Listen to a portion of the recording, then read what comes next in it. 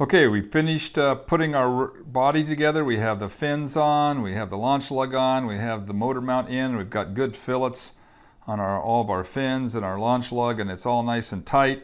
And I prepared my nose cone. Now we're just going to put the whole rocket together. And to do that, you're going to need your rocket, your nose cone, you're going to need a paper clip, and you're going to need a little bit of this wood glue too. So the first thing we're going to have to do is get this shock cord back through coming out the top of the rocket, because we pulled it out the bottom because it was easier to assemble it. Now it's kind of tough to push this thread through there, this shock cord through there.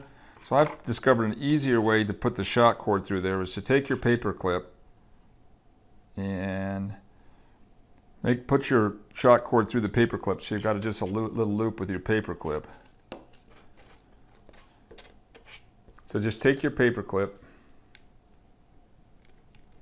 put it on the end here, and feed that through, and let the paper clip just pull this all through. There you go. When the paper clip comes out the other end, you pull it out,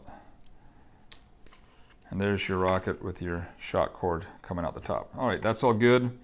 Now we just need to attach that to the nose cone, and so you're just going to take your shock cord, you're going to slide it through the loopy part of the nose cone. This can be kind of tricky to do sometimes, but just get it until it comes through there. Okay, so I've got my cord on there. Now you want to tie a really nice square knot in it. So you're going to take the right hand side, go over the left, pull it really tight, and take the left hand side and go over the right, and pull it good and tight. Now this Kevlar always likes to come loose. The knots tend to come out of it. So then you want to take your wood glue here, put a little drop of your wood glue on there. So you got a drop of wood glue on there, and then just rub it into the knot. So the knot's gonna not come undone. Great.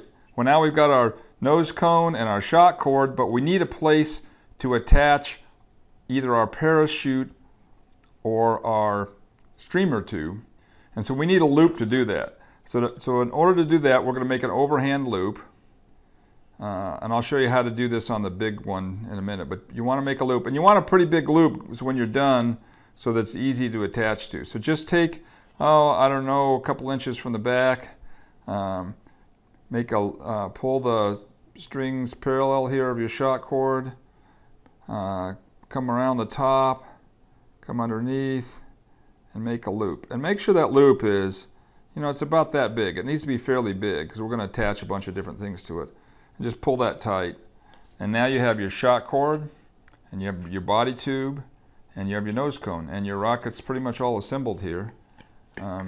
Just take your shock cord and shove it down the body tube.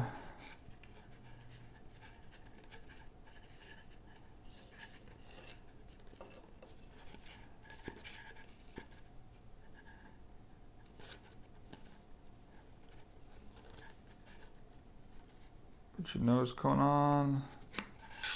And there you go. We have a rocket.